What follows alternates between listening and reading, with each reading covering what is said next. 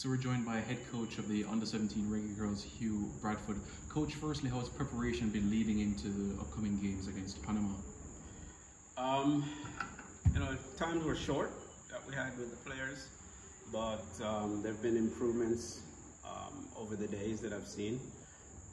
So it's as good as we could get with the time that we had. Yeah, and I'm sure, in terms of the summer of our national team, seeing the senior girls and the performances they gave at the World Cup must be an inspiration to these under-17 girls as well, and say, I can be there one day. Absolutely, because that's the first question I asked when I met with the players, were how many of you were watching, and everybody's hands went up. And, you could see smiles on their faces of, yeah, we were very proud. And you could see, and what I told them was, hey, one day that could be you.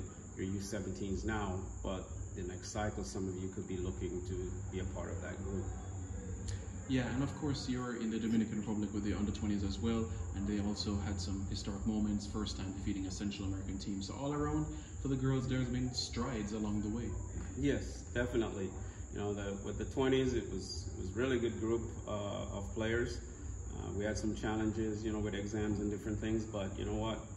They made no excuses, and they went out, and very, very proud of them, because they went out and really gave everything that they had to represent the country well and to represent themselves and their families well. So that was very good. Yeah, and finally, Coach, in terms of your message to Jamaica for these upcoming games here at Savannah Park, to come out in their numbers and to the next generations of Bunny Shaws, Trudy Carters, etc. Well, my message is come out and support the females playing.